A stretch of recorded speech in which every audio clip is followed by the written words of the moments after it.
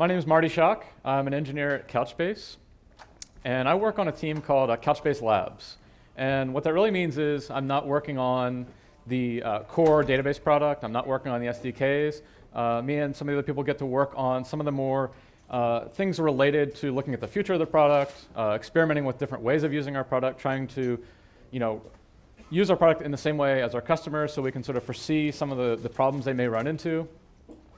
And one of the projects I've gotten to do as a part of this is integrating with ElasticSearch, which is a full-text search engine. So really what I'm going to go into today is really some of the new features and capabilities that's going to bring to your application. So you've been hearing a lot about Couchbase Server 2.0 throughout the day. Really one of the big things compared to 1.8 is going from a key value into a full-fledged document database. That means having the distributed indexing and querying, using incremental MapReduce. And that adds a lot of features to your application, right? That gives you a new way to access your data that you didn't have before. But sometimes it's still not all that you want. Sometimes you really do need full-text search. So when we talk about full-text search, what do we really mean? I mean, at the simplest level, we're talking about a document database. We're sticking JSON documents in there. What we really want to be able to do is search for a term like Abby and have that match something, maybe that's in the name, or maybe that's in the description. So at the simplest level, that's really what we're talking about. And to be able to give users that capability, we've integrated with a product called ElasticSearch. So why ElasticSearch? There's a number of open source technologies out there for doing full-text search. Well, this is based on Apache Lucene, and this is a proven library. There's a lot of projects that use Lucene under the core, so it's something that you have a lot of trust in. It's Apache 2 license, so you have the source code available if you need to dig in or you just want to understand how it's working. You have that available. It has commercial support too, and that's going to be important for customers as they want to take this into production and build applications on it. You're going to want that available. Next, it's distributed. So one of the key properties of customers using Couchbase is they've got the easy scalability. They're able to start out with a small cluster and add nodes and grow that as they go. And you're going to need that same capability on your search infrastructure as well. So it's really important, and ElasticSearch provides that capability. It has really powerful clustering capabilities as well. It's schema-free JSON documents, which makes it, again, a really good fit to work with Couchbase. If you've got an integration with Couchbase, someone could lob any blob of JSON into the system. And you want your search engine to be able to do something intelligent with that. And you don't want to have to configure it or reconfigure it every time those things change. So ElasticSearch has really great capabilities for being able to index that data out of the box. And finally, it has a RESTful API. So this means it's really easy for you to integrate. You're not worried about any sort of proprietary things. This is all very simple to integrate with. So before I go too much further, I want to introduce some ElasticSearch terminology. And where possible, I'll try and relate that to Couchbase terminology you're already familiar with. So the first is a document. And just like with Couchbase, this is going to be a schemaless JSON document. And from the Elasticsearch point of view, it can really decompose your document into a set of fields. So again, if you had a user object, maybe they have a name, email address. These are things that would be thought of as fields inside of Elasticsearch. Now, Elasticsearch has a concept of a type.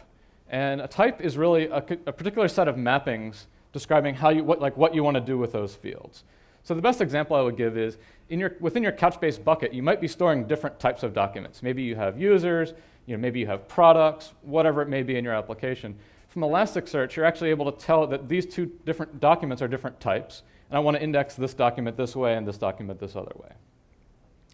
And finally, there's a concept of an index, and you can really think of this in the simplest form as mapping to a Couchbase bucket. So this is, again, a logical namespace where you're going to scope all your indexing and searching. And it's important to note it can contain documents of different types. And that also relates to this next item, uniqueness, which is different from Couchbase. In Couchbase, all of your documents are unique based on the ID. In Elasticsearch, they actually allow you to have two documents with the same ID so long as they're of different types. Again, that can be a powerful feature. We're not going to really go into that today, but it's important to be aware of that because that could potentially get you later on. So with that said, how does this integration work? Well, what we've done is, in Couchbase Server 2.0, we've also introduced a feature called cross-data center replication. And this is what allows you to take, so let's say you have all your data in a cluster on the West Coast, replicate it to the East Coast, and back. And what we've done for this is we've actually made our ElasticSearch cluster look like a Couchbase cluster. And by doing that, we're able to leverage this feature to take all of our data out of Couchbase and send it into Elasticsearch in a continuous, ongoing basis. And this choice was sort of a deliberate one that really gave us a lot of confidence that we have this highly reliable stream of data going from Couchbase into Elasticsearch. The same feature, it's nothing new we're inventing just for Elasticsearch. It's the same thing that we're doing all this QA and testing on to make sure it's reliable. So it gives us high confidence that we're going to have this system here where all of our documents and their changes get seen by Elasticsearch. So let's say you want to go ahead and get started. First thing you're going to need is an existing Couchbase and ElasticSearch cluster. And this could be as small as one node of each running on your laptop. That's how I do my development. That's how I do all the demos. And this can scale up to a multiple node cluster of each. You may have a 5-node Couchbase cluster. Maybe you decide to keep the performance right, you need a 10-node Elasticsearch cluster. This is going to scale right along with that. You're going to need to install the Couchbase transport plugin. Elasticsearch makes it really easy to install these plugins. So it really is a one-line command, and that command is actually going to download the latest release from GitHub and install it into your plugins folder. Once you've done the download, you need to configure a few things. We've tried to keep the configuration minimal, but the first is you're going to set a password. And just being a good security citizen, we don't have a default password. You're required to set that password yourself. And next, you're going to install some Couchbase index templates. So I mentioned that Couchbase supports different document types, and it has sort of default behavior built into the system, which is pretty intelligent. But what we've done is we've pre-configured a few things that we'll get into later in the talk to customize the behavior to work well with Couchbase. That's really it. Again, it takes about 5 minutes to do those 2 steps. You can then restart Elasticsearch. And finally, you're going to create an index. Just like with cross-data center replication, where you need to create the buckets on both sides beforehand, you need to do the same here. You need to go ahead and create an index for your documents in Elasticsearch. Now, that's a transport plugin for Elasticsearch. So what that means is it's sort of a passive thing where Elasticsearch is just sitting there waiting to receive the documents.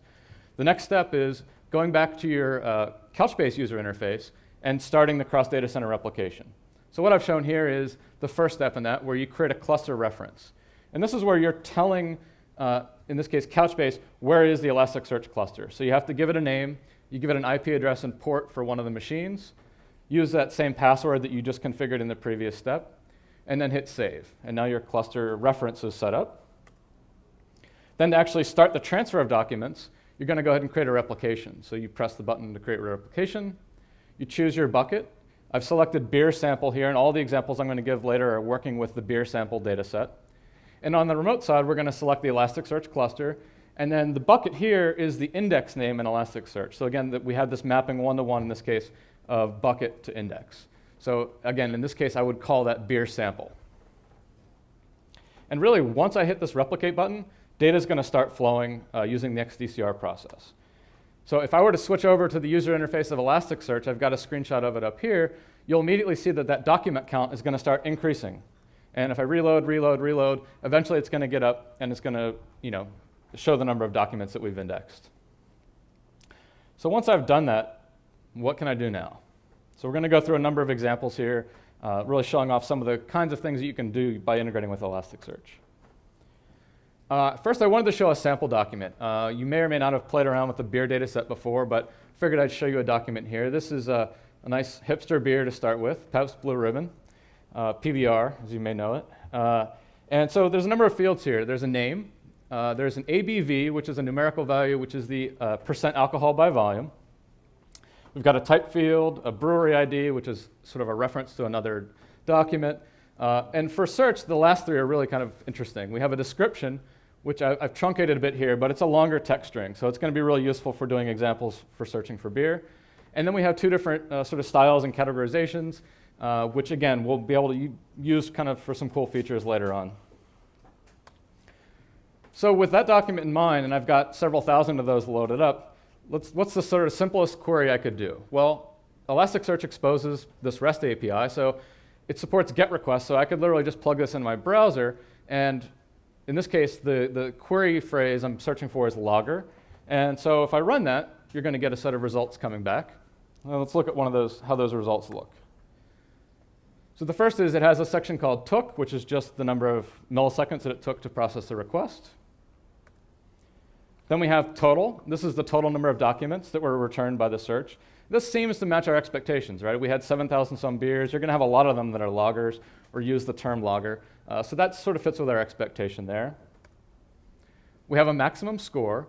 So if you think of search compared to a query, each of the documents sort of match by a certain degree. So this is Elasticsearch telling us how well this particular document matched. And then max is going to be the highest. So out of all the 1,000 documents, the highest score was 1.1 and change. And then the final is a section of hits. And this is going to contain the actual document references themselves. So let's dive in a little deeper to one of those references. So again, this is the hits array. I'm just zooming in on one of them here. And there's some underscore fields, which are just internal to Elasticsearch. We won't go into those. Inside of the source field is the document that we passed into into Elasticsearch from Couchbase.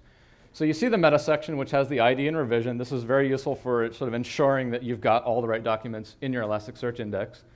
But you might be wondering, where's the actual document itself? Like, the document I sent over was an actual beer document. And that's missing. Normally, you would expect another section under meta that would say doc and have the full contents. And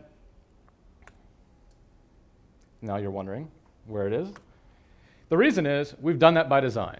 In the index template that we set up in the very beginning, we've configured it to not store the full body of the document. And the reason is simple. You've already got you've got very fast access to the full document inside of Couchbase itself. So the pattern we're recommending here, if you look at this, is first you're going to run your Elasticsearch query. That's going to return you results, which is basically a list of IDs. Then you can go back with your Couchbase SDK, issue a multi-get, get all those documents back, and then process the result. And this is a pattern we're really recommending our customers look at. So if we just sort of zoom out a little bit from the architecture perspective, again, this is all going to be coordinated most likely in your application server. You've got your Couchbase cluster here, the transport moving the data over to your Elasticsearch index. So whenever you're doing the direct access to the documents themselves, or if you're doing MapReduce queries, you're going to be using this on the left-hand side. And then when you're doing your Elasticsearch and getting your document references back, it's on the right-hand side. So that was a really simple query. We just did a query for the term logger. Let's look at some more advanced queries we can do. So the first thing you'll notice is before we were doing an HTTP GET. And that works, but it's sort of limited in how you can express the information. So we've moved now to doing a post to that same URL. And now we're going to post in a JSON request that actually contains the search query.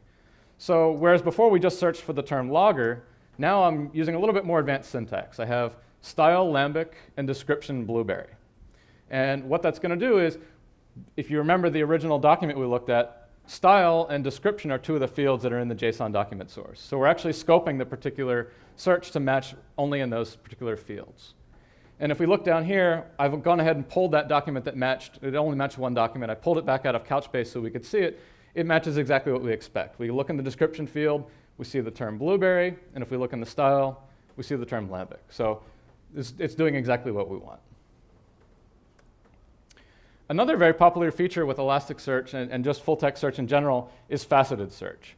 I have a screenshot here browsing sort of a major electronics website, and I think I searched for the term SSD, and you're used to seeing these kind of results where it's allowing you to see various categories, brand, price, rating, and then within of those are different terms that are going to match and have a certain number of documents that match that particular term. So in this case, the brands, you see that iOmega has 2 next to it, or OCZ Technologies has 1. And again, this is a very useful way for users to sort of, they don't know exactly what they're looking for, but when they see the results, they sort of realize, okay, I did want this particular manufacturer. I'm going to drill into that and gradually drill in deeper to the results. And I also want to highlight another, the term one is sort of obvious if you have a list of low cardinality terms describing a particular field. But sometimes you have a numerical value. In this case, it was the price. And so another feature is doing what we call range facets, where you can set up range categories and then pull back those same counts within those ranges. So I'm actually going to go through, using the beer sample data set, 2 examples, one of each of these. The first we're going to look at is a faceted search on the beer style. So this will be useful. In this case, I'm going to search for the term bud.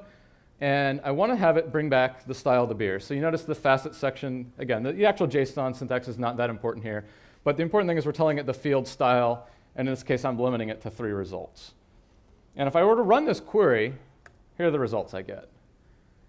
And something looks wrong here. If you remember that original one we looked at, the styles were much longer, and here these are all single terms. So I've got the actual term is style, then the term is logger, and then the term is American. So if we think about what actually happened here, we think the style was probably on at least one or multiple of these American style logger. And what happened was Elasticsearch analyzed that text, which was what it would do by default for a string, and it's tokenizing that up into 3 different pieces. And so it did sort of intelligent default behavior, but now that we want to use this as a facet field, it's not what we want. So I left this in here because this is a really common example you're going to run into when you adopt Elasticsearch. It has great default behavior, but it's just not always perfect in every case. So how do we fix that? First thing we can do is update the mapping. So again, it has a default mapping, but we want to override that and change the behavior a little bit. So what we can do, it's as simple as doing a put request to this particular URL, which is basically saying in the beer sample index for the Couchbase documents, I want to change the mapping. And I can just, all the defaults are going to stay in play, but I'm just going to override the behavior for one of the fields called style. And I'm going to set index not analyzed. Now there are a couple other values that you could choose there depending on what behavior you're looking for, but not analyzed is the simplest one that's going to give us the behavior we're looking for. Now it's important to note, when you change the mapping, you do need to reindex your data. So this is something you're going to want to do during development time. You're going to want to play around with this and find out what the right mapping is for your particular data. Because it's going to be an expensive operation if you have to do that later. And if we just make that change and we were to run the same faceted query again, now the results look a lot more like what we expected. American style light logger has 5, American style logger has 2, and Belgian style white is 1. So with just that minor change, we were able to get the functionality we're looking for. Now, the next one I want to look at is the percent alcohol range. So we saw that all the values have a floating point value, which is the alcohol by volume. And what I've defined is 3 ranges here, which would correspond to a low, medium, and high alcohol content. And again, it's as simple as just saying 2, 3, which will basically be between 0 and 3, from 3 to 5, and then anything above 5. And it's really that simple. Again, I'm just telling it it's the ABV field and providing those ranges. And if I run this query, it's going to give us these results. Oh, we looked at the results. So the next feature I want to turn to is search results scoring. So I mentioned earlier that we had a section that said the maximum score. Each individual document has a value in that hit section that has the score. And so that's great. It has some meaning on its own that tells us how well a particular document matched. But there's actually a lot of features in Elasticsearch that give us deeper control over that same field. So what we can do is we can have custom scoring. So I was trying to think of an example, and the simplest example I could come up with was, what if I wanted to rank all of the higher alcohol content beers higher? And I could do that just by simply providing this additional script.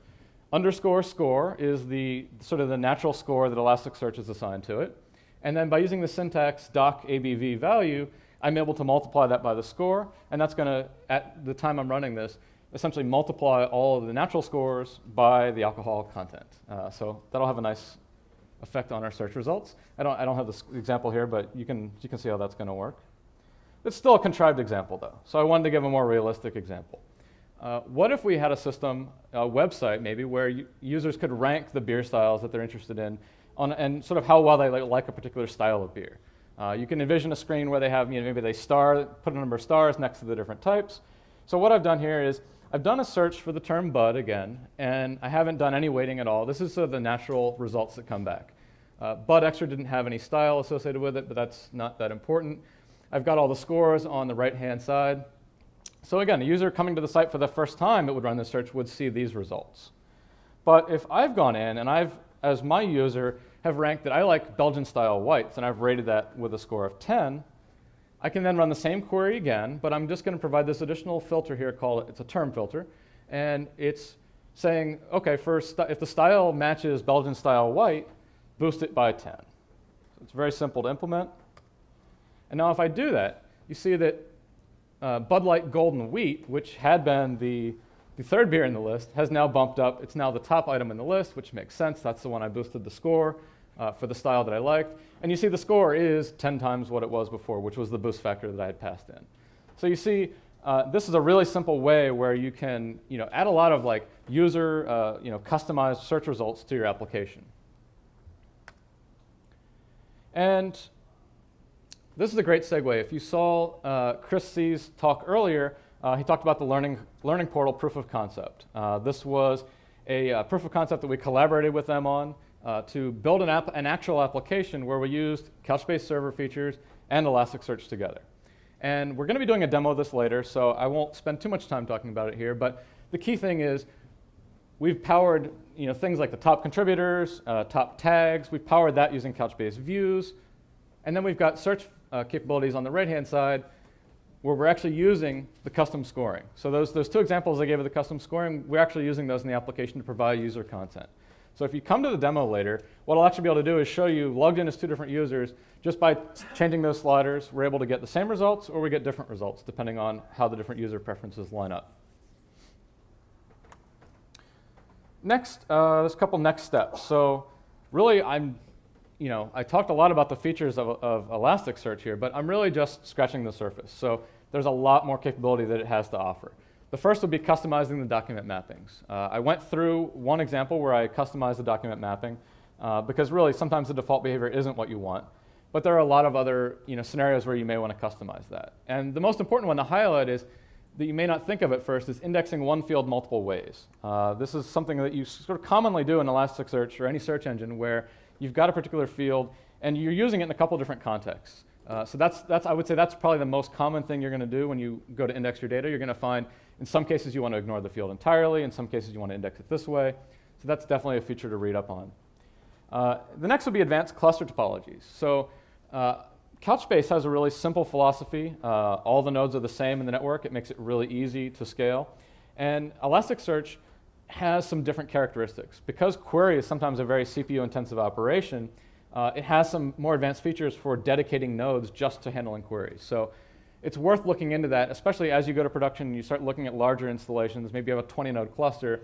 You may want to start getting into some of these features where you dedicate, OK, only these 10 nodes are for data. Some of these nodes are just responsible for routing and querying. And it's definitely something you need to read up on. And finally would be the rich query DSL. Some of those JSON snippets that we're using to issue the queries, you could see they're starting to get a little bit complicated. They're starting to get nested pretty deeply. And that's really a good thing because what it means is all these different features that Elasticsearch offers, they all fit together and work really well together. The downside is the JSON gets complicated. So it's worth exploring the rich query DSL. I put a link to the Elasticsearch guide here, which is a good introduction to that.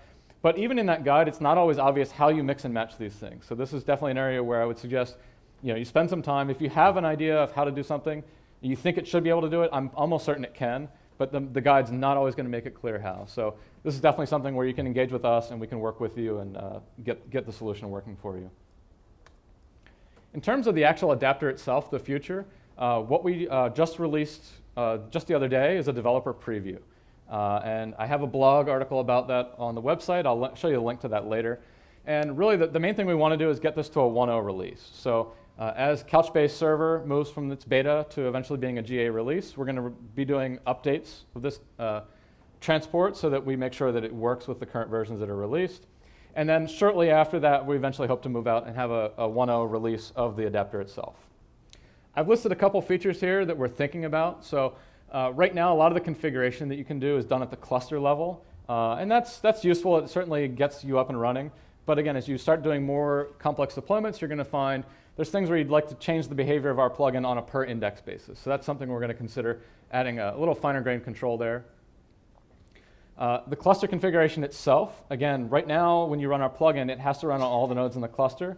And it sort of takes over all the nodes in the cluster in that it's going to distribute traffic across all of them. That, again, that works for small clusters, but that may not be what you want. If you have 100 nodes, you may only want it to send to 10, not to all 100. So we'd like to get some more fine-grained control there as well. I listed a pre-index script execution. So there's a lot of scenarios where the data that comes in from Couchbase may not be exactly what you want to index. In some cases, there's some more advanced features in Elasticsearch with parent documents, child documents. There's things that you would want to manipulate there. Or it could just be as simple as wanting to manipulate the JSON structure itself. So again, it's a feature that Elasticsearch offers already. They already have built-in scripting capabilities. So it's sort of a natural thing for us to go ahead and add that. But it's something we haven't done yet. And the last one I have here is indexing non-JSON data. So Couchbase obviously does allow you to store data that's not JSON. And that data is going to get sent across the wire as well. So we'd like to think about how we could maybe do more intelligent things with that. Certainly, we could envision people storing either text content itself or binary content that then has text in it, like a PDF, where you may want to do some more intelligent indexing of that data as well. So these are all things that we're looking at for future versions. And again, finally, we want you to give us feedback. We're at a state now where it works and you can play around with it, and we're certainly encouraging everyone to do it. We expect a lot of people, again, it's so easy to get up and running. I think a lot of people are going to start playing around with this. And now's the right time to give us your feedback. If it does something you don't expect or you think it should do something else, definitely let us know. So with that, I'll just end here. I have some resources on the screen. The first is the blog article that we posted on Tuesday. If anyone is interested in getting this up and running, I'd encourage you to start there. Literally in 15 minutes, you can have your Couchbase, your Elasticsearch running and sharing data. I have the GitHub repo here. It's open source, like all the stuff we're doing. It's Apache 2 licensed. And then I have my email and Twitter info. So with that, I'll go ahead and open it up to questions. Yep. Right. So the question was, how is the size of the index on Elasticsearch going to grow as related to the size on the Couchbase side? I think the biggest thing we have there is that we do have the savings, as you noted, that we're not storing the full document source. So really, it is a function of how you're indexing. Again, I can't give you a clear example because ultimately it's going to depend on the mapping you're using. If you have one field and you index it 10 different ways, then there's going to be a cost associated with all those different types of indexes. Again, we can, in the demo later, I can give you a sense of what the index sizes are, both for the beer sample data set and for the learning portal application. The learning portal is probably a better example to look at because it's sort of real text content. So I can look at those numbers for you. I mean, it's smaller than the Couchbase index, the Couchbase total size on disk in the ones I've looked at. But it really depends on how many indexes you're looking at there. Yep. The mapping, so the mapping, when we updated the mapping section, is that what you're talking about? Yeah, so that's stored in Elasticsearch. So what it does, it's on a per index basis. So I mentioned in the beginning we installed those index templates. So that was with a running cluster. So what would typically happen is if you don't install anything, Elasticsearch has a set of defaults that it's going to operate on. And then when we install those templates, we've essentially defined a Couchbase template. So that's customizing the behavior a little bit so that it works more intelligently with Couchbase. And then when we updated the mapping again, we're setting a third rule that's sort of overriding it. So these are all sort of layered together, and it merges them together to create the configuration that it's going to use for a particular index. Now, those are all stored by Elasticsearch. So it's sort of a black box. You have your Elasticsearch cluster. You run these HTTP commands. It's distributing that information around so that all the nodes in the cluster that are working with that index know about that configuration, and then they persist that as a part of their own cluster state. Yeah. So the question was, do we have any plans for Solar integration? We certainly don't have any specific plans that I know about. I think I've heard that there may even be some customers that already have built their own integration with Solar. So that would be one possibility if people were willing to step up and share some information about that. We're literally looking towards opening up and finding other ways, sort of standardizing a little bit on how people can integrate with Couchbase. Right? We'd love to have an ecosystem of people integrating all these different tools we haven't even thought of yet, being able to integrate. So we're definitely looking for making it easier to integrate those things. And I think that I don't have anything direct to give you, but we're certainly looking in that direction. We'd like it to be easier for people to integrate these other products with it. So the plugin that I've listed here has a dependency on another project called Couchbase Cappy Server. I would recommend you start there. That gives you, if you want to build it in the exact same style as this, that gives you a way that you can sort of leverage. It's basically going to give you an interface that's going to call back to when it gets new data. So right now, we've implemented that for this plugin to take that data and hand it off to Elasticsearch. You could do a very similar style where you take that data and you hand it off to Solar. So again, if you have more questions along those lines, I'd certainly be willing to help and answer any questions I can if you have issues there. And Solar is equivalent to Elasticsearch? They're both actually built on Lucene. So at the level of what they're doing on disk, they're very similar. What they've built on top of that is different in a lot of ways. I think the reason Elasticsearch was more appealing to us was, from my perspective, it's a little more robust in terms of the clustering support. I know that's changed with Solar, so again, don't have much of an opinion on that, but that's why we went with Elasticsearch. One other difference, again, someone can correct me if I'm wrong, I've heard is that Solar, it works better if your JSON has a very flat structure. whereas Elasticsearch can take these like arbitrarily nested structures. So again, you should check that, but that's another thing I've heard is a big difference. Right. So the good thing, because of the way XDCR works, it's going to sort of just churn through those on a per vBucket basis. So what can happen is, yes, if you think about it, depending on how it all depends on how you have the I/O managed on your clusters. So if you have you may need a bigger Elasticsearch cluster if you want it to stay current. But let's say you don't. Let's say you have a 3-node Couchbase and a 3-node Elasticsearch. You would expect that the Elasticsearch is going to fall behind because the indexing it's doing is more CPU intensive. It's probably going to fall further behind. But because of the way that the cross data center works, it's fine falling behind, right? It's based on the disk, so it's not like you're going to cause your Couchbase server to run out of memory or anything. It's all disk based, so it'll just keep churning away and feeding documents in, until it eventually catches up. The question is basically, sort of at a high level, I would say, why didn't we go for a tighter integration with text search? Is that a fair way to say it? And we've certainly had those discussions. A lot of the people that early adopters have asked sort of the same question. Even internal at Couchbase, we've sort of had those same discussions. The short answer I'll give you is there's a lot of benefits to actually having a separate infrastructure, particularly if you're looking at a larger deployment. The scaling needs of your Couchbase cluster and your full text cluster end up being different. Some of them, so for example, if I run a search which requires a lot of CPU while it's doing all of its work, do I want that to slow down my get and set operations on my key value store? Yeah, obviously you don't want it to. Now in a simple configuration, maybe that's okay, but when you're really looking to really scale this out, it's more useful to have them separate. So it's a good question, and I think it's fair that we keep evaluating that because as Couchbase gets more advanced in future versions, sometimes these trade-offs will change over time.